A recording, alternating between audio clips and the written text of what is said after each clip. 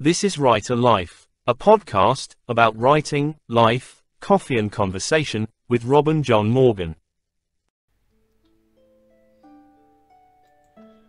Hello and welcome to the Writer Life podcast.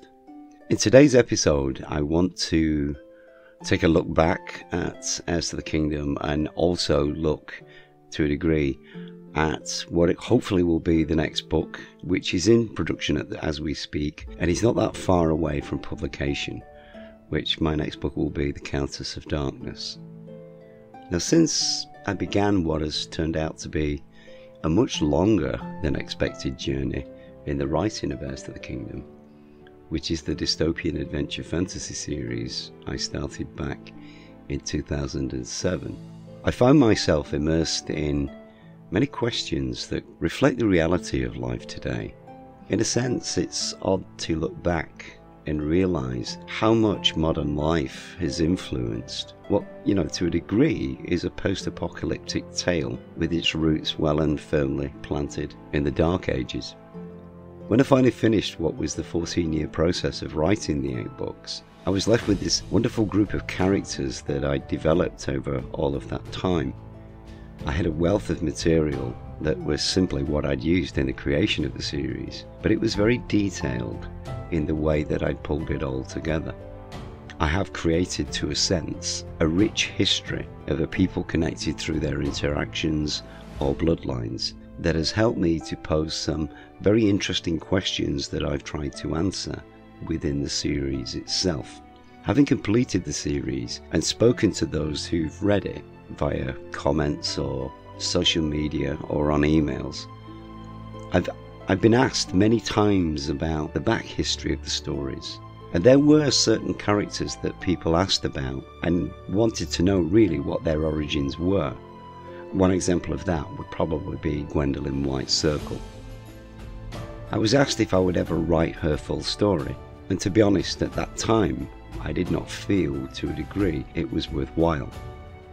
Because by the time I'd actually finished the whole of Heirs to the Kingdom, I was already engaged in writing Rise of the Raven, which I had written more, to be honest, to help me fully understand the perception of Branna, who was actually the start, really, of everything that created the story of Heirs to the Kingdom.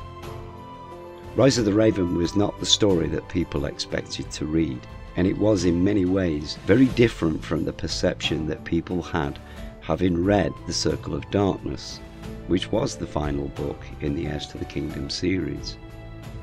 Rise of the Raven was written at the same time as The Circle of Darkness, because at the time I only had the bullet points of the story, and I needed the full story in order to complete the last book.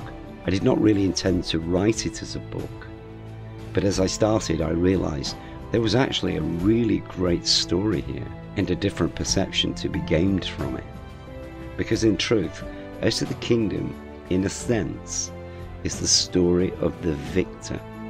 It is to a degree written from the point of view of the winners of the battle.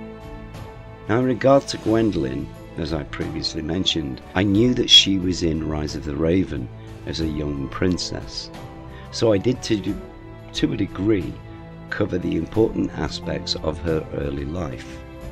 Simply put, there really was no more story to add, and even though a book which was entitled White Circle would look really good on my writing credits, it would not really serve any value at all to the reader, which is sort of the point of the whole project of this new story arc, which is to provide more background on things Heirs to the Kingdom readers have not previously known or read about.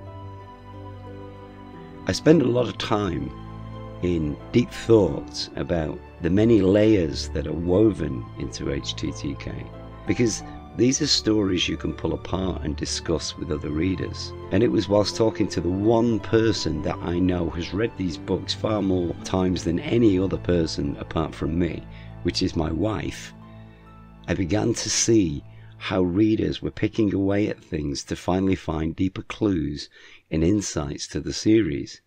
Which, to be honest, for me personally, it was thrilling to know that readers were doing that, because that's something I've always done with many, many other stories. That created a lot of thought, And it made me to a degree see this body of work in a very different light. And I started to go back through my notes and pick up on a few things and ask myself a lot of very, very interesting questions. Now at this point, having finished the actual series, I knew I deliberately painted a very specific perception of Branna for the 8th book, which was the view of all the heroes of the story. But because I'd written Rise of the Raven at the same time as Book 8, I knew that Branna's story was indeed very different from how it was perceived, and there was actually a really, really good reason behind that. When I was halfway through Kingdom 8, I knew I was going to publish Rise of the Raven at some future point, because I felt at the time it was a really, really good backstory. Branna's story is to a degree a very tragic one, but it is a rich tale to tell because she was scapegoated. And this was something that struck a very deep chord with me, because it is something I've seen many, many times in my life. How one person can create the wrong perception and then use it as a weapon to control others to hide their own indiscretions. There is a very large element of that within the Curio Chronicles. Rise of the Raven shows that perfectly, but in completing the book, it raised many questions for me, and I started to ask the very simple question of just how exactly does evil take hold, and if it does, how does it start? What began in that process was a very long series of questions that I asked myself about just where does every character rise from. I think Robbie and Rune's story are very well documented through the 8 books of Heirs to the Kingdom, and to a degree in Rise of the Raven, Branna's beginnings are clearly seen. But I had to ask myself, having written it, what if a lot of what the characters had been led to believe in one story was actually biased? Did that mean that in Heirs to the Kingdom, Robbie and Runestone were being misled with a version of the truth that was not completely correct? And it all led to one place, which was Avalon. The golden empire of a golden queen, seen by all as the bastion of all that was good in the Fee world, a superpower of wisdom, knowledge and goodness. And that is actually the problem. The crazy thing is, I see a great deal of it today in the political establishment and how they frame their narrative and their behaviour to present one view to the world that is actually very, very different to their ambitions and their own lifestyle. Branna makes it very clear what a political animal Rhiannon was, and it was clear that Bridget Violet had a major objection to her, which caused a rift between them. It made logical sense that anyone in Avalon at that time would have been influenced by Rhiannon as a queen. After all, she ruled supreme and set the narrative of everything. So it became a simple deduction to me that, well, if that was true, anyone in Avalon at that time would have been misled. And so what they actually told Runestone could actually be flawed information. Enter into the picture the characters of Una, Maddie, Melanie, and Fagin. Simple deduction tells us that in the case of Una, Maddie, and Mel, they are the daughters of Gwendolen, the Queen of Fae of Earth, but they're also the daughters of Merlin. Now, to a degree, they're high-profile members of the Fee elite, and so they were sheltered from the harsh reality of the poor. As Branna points out, there are 2 lines in the Fee of Moon, those of dark hair, who were poor and seen as worthless, and then there was those of blonde, who were seen as the perfection of Fee society. It was a society, I may add, that at that time was far more advanced than the world of men. Because of the events of Kingdom and how it was written, then it's clear to see that Gwendolen's daughters were in and around Avalon during the rule of Rhiannon, which to a degree points to the fact that if Rhiannon is to be seen as the wisest of all Fee, which she was at that time, it discounts the fact that she was a very political animal that was working things to her own advantage. Now this means that Gwendolyn's daughter's version of the truth may not be the actual facts. They were given Rhiannon's manipulated facts. So when you understand that, you suddenly realise what they believe is a modified version of what really happened. And so to a degree, I could then deduce that the version Runestone was given was not the full facts, but actually the warped version Rhiannon used to hide her indiscretions. You see some of this in Rise of the Raven, especially with Ariel and Luminaria, and I may add at times Fagin. And there will be more very carefully slipped into the soon-to-be published Countess of Darkness. Runestone would see this as first-hand accounts of history, but actually they were not. She would have little need to check them, because she was talking to the actual person who was there at the time, and she would have sensed that those she was speaking to utterly believed what they were saying. They were indeed telling the truth.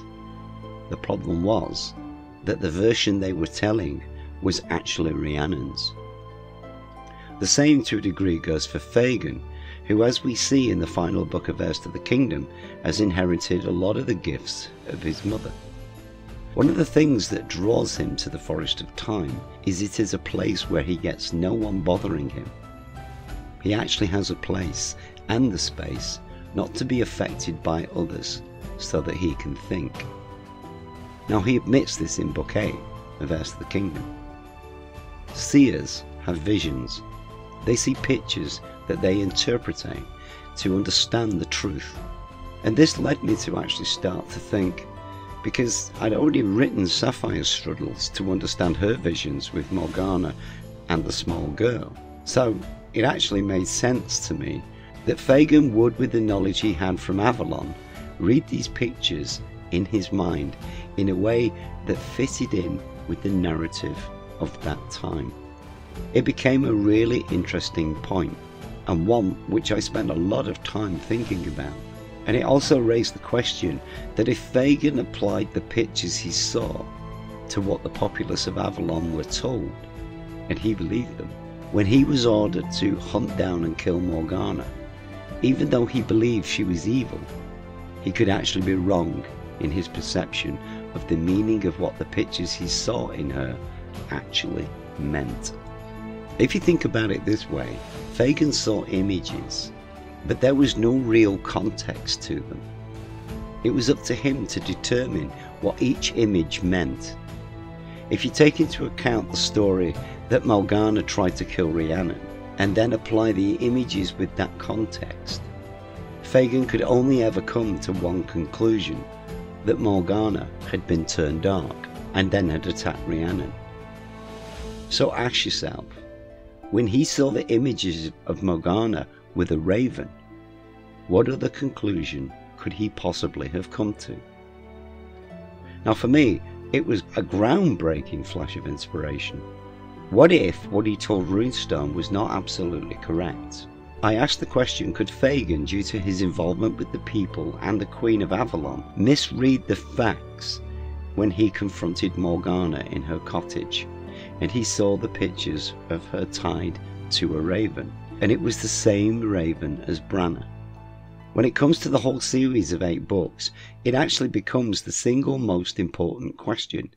Because if Fagin misinterpreted what he saw based on the bias of Rhiannon, it then leads to a whole host of other questions. And I might add, another book. I sat back at that time and absolutely gasped as I thought about it, because to a degree, I think my mind had already been there for some time.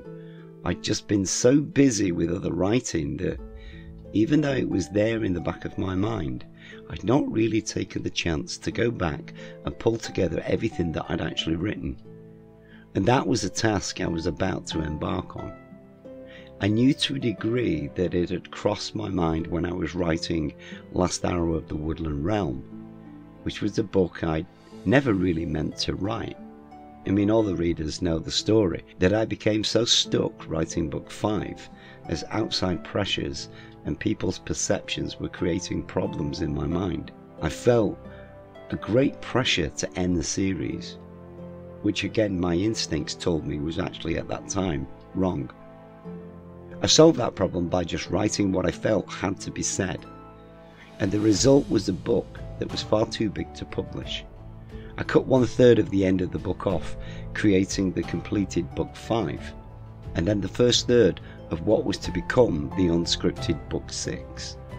Now, in many ways, that moment became a defining moment in the history of the series. I had 1/3 of a book spare. I already had the start of the story that followed on from what was to be the end of book 5, and the end of a story that led into the next book, but there was no middle. I knew what the story of the Bridge of Sequana, which would be now the 7th book, and how it would start, and I had that already written, but I wanted it to be in the closing of the next book. But already, because of book 5, it had been cut out, and I'd ended book 5 differently. So by dividing what I had left and had edited out of book 5, and I cut them in half, I had a lot of space to fill, and some time on my hands to fill it, to create what is now the 6th book. Last Arrow of the Woodland Realm started a process that brought me to the point that I'm actually at today, where I looked to the past and I asked, was history actually right? In many ways, I think it was here I began to really consider what would become Rise of the Raven, because I asked myself the very good question of what exactly started all of this. Where does Morgan Le Fay really come from? And what actually is her story? In Last Arrow of the Woodland Realm, I started the process that would lead me to writing the story of Branna and Ariel, and how the Merle came down into the realms. I made a lot of notes at that time about Morgan Le Fay's life, and I looked at her early years and how in the stories of Arthur it showed Victor to be a reasonably powerful lord who refused to swear allegiance to Uther, who he actually saw as crude and undisciplined. It goes against the narrative of the legend of Arthur, but I wanted to know why he felt that way, and what drove him to ultimately make a pact with Uther, which then led Uther to destroying it by lusting after his wife Igraine. Now this played well in Last Arrow, as Morgan Le Fay accused the council of the murder of her father and the rape of her mother, and it allowed me to play a little bit with her character and open her up a little bit, so that I could show the different sides of her, especially around her assistant Ursula. I cannot deny, when I was writing book 6, it still is one of my happiest times writing Heirs to the Kingdom, as I was also exploring other aspects of the books as a reader would, and it gave me the chance to explain much more of the depth of the story and the wealth of information that I actually pulled together. It still is one of my favourite books of the series, and it was my introduction of another wonderful character, which was Fagin. I said at that time he would only ever be in one book, but such was my joy of writing him, I found reasons in other books to go back and visit him. Okay, so to try and pull all of this back together, I had several good threads. I had Rise of the Raven and Branna's story. I had Gwendolyn's daughter's versions of events in Heirs to the Kingdom. And I also had Fagin's visions, as well as the story of King Arthur, and how Uther managed to invade Tintagel and sleep with Igraine to create Arthur and make Tintagel his birthplace. Now, to add to that, I had to consider that Rhiannon controlled the narrative of that time and had to a degree given a false perception of the truth, which was what everybody believed. All of these were threads that led to one aspect of this story. They all connected to who at that time was Morgana of Cornwall, later to be known as the Dark One, or as Fagin referred to her, Little Dark Eyes. In Rise of the Raven, it's clear what Branna's story is, and the injustice she feels for the way Rhiannon has not only treated her, but also treated her own kind. The Circle of Darkness shows us the end of her life, And it is clear in that book that Branna has a lot of trust in Morgana. So how did that happen? As Morgana does not even feature in Rise of the Raven. Hence, the next book.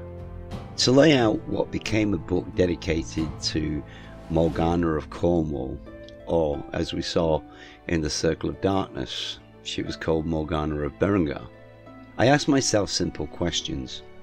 Who was she? Where did she come from?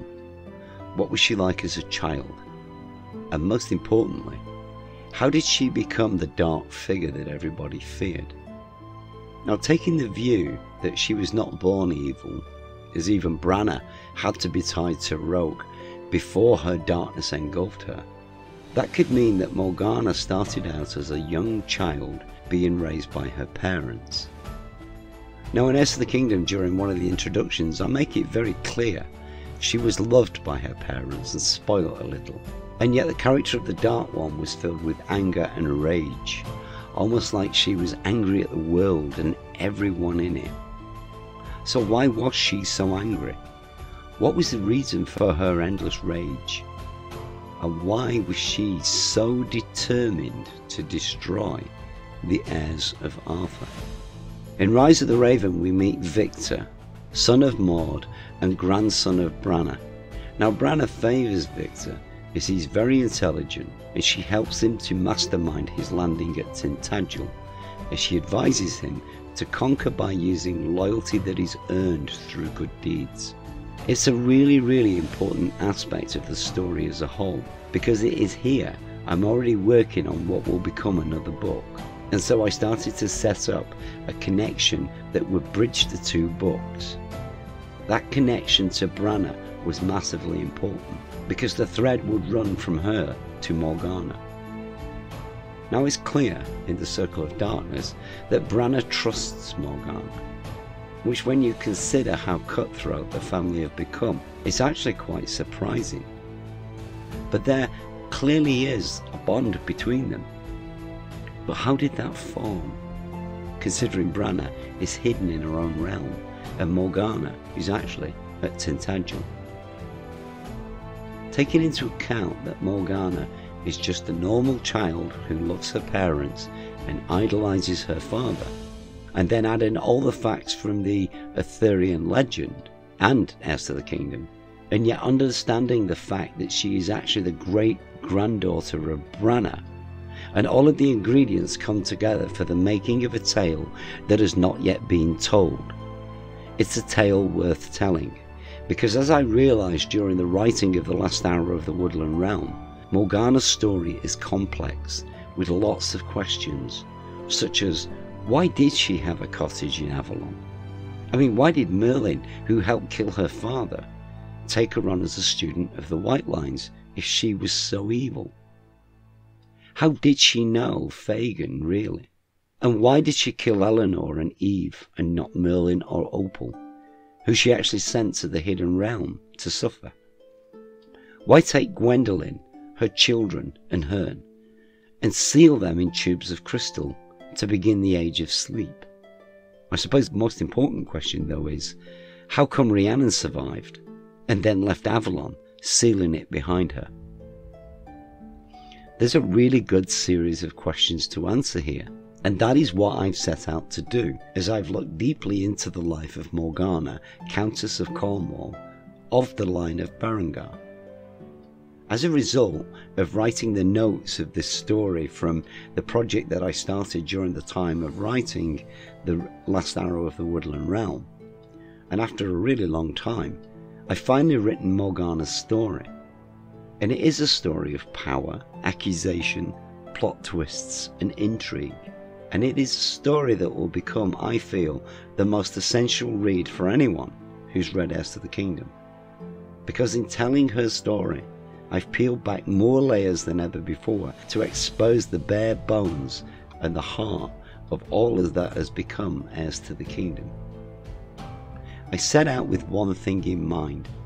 This would not be a retelling of the story of Arthur.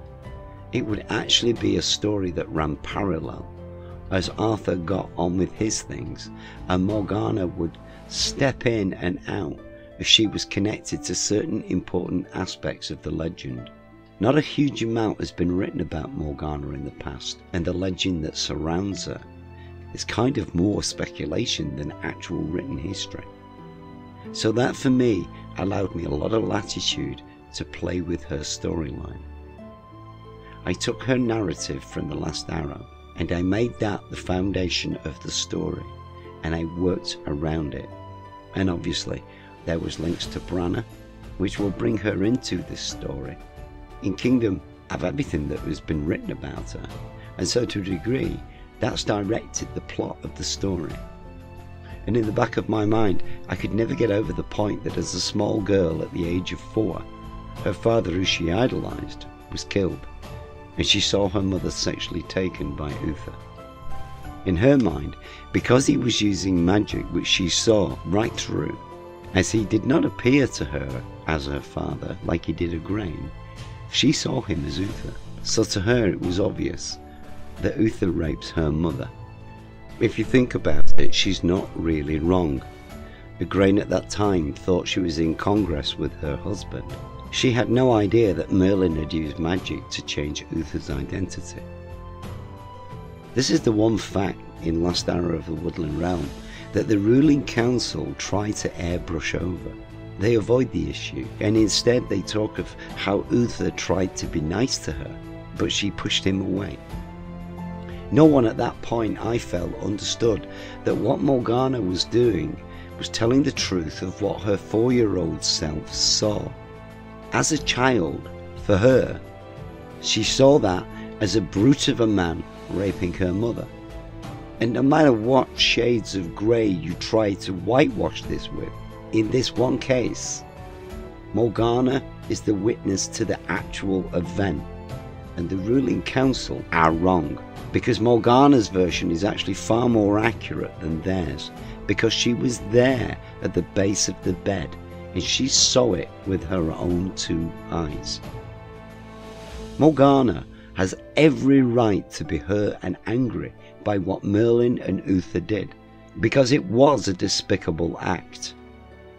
In The Last Arrow of the Woodland Realm, when Morgana points the finger and accuses all of them for being complicit in her father's death and the rape of her mother, the very simple fact is, in a weird sort of twist, she has actually got more right than the council to hold the moral high ground, and she is actually justified in her accusation. At that moment, she is no longer the dark one. She's the hurt and frightened 4-year-old Morgana of Cornwall, and yet no one can see it, and they refuse to accept it. At that point, I asked one question of myself. How does a 4-year-old little girl deal with seeing her mother raped and then discovering her father is dead and continuing to live in a world where everyone denies her very real and powerful feelings? That is the story that I have written. The truth of a little girl who grows up isolated and alone in a world where her father has been replaced by the man who raped her mother. That is the story of the Countess of Darkness. It will be the next book I publish. It will be out very soon, and I will offer it all to all of you so you too can explore deeper into the world of Heirs to the Kingdom. As with all of the books that I write, if you enjoy it, please do not be quiet about it. Authors really need talkers. So tell people, share your enjoyment, and look me up on social media and like, share and comment on the posts I put up, so that I can let other people know if my books are enjoyed and loved by others. Again, with this channel, this podcast, it will get better. But if you can, subscribe, like the posts, because that helps me get a much larger reach across YouTube so that other readers will find the stuff that I'm putting together. My thanks to everyone who's listened to this, and I hope you will keep tuning in and in your spare time turning the pages, reading the lines and expanding your own minds. My thank you to all of you who have supported my Writer's Life and are supporting the Writer's Life podcast. Thank you. Thanks for listening to the Writer Life podcast. If you have enjoyed this episode, or there are areas of Robin's stories you would like him to discuss, please add your thoughts and questions in the comments, and we will include them in a future episode. You can follow Robin on all his social media links, which you will find listed below, and please, like and subscribe to this channel, so you get the latest notifications when he posts. All Robin's books are available in digital and print formats to purchase or download through all online book sales sites.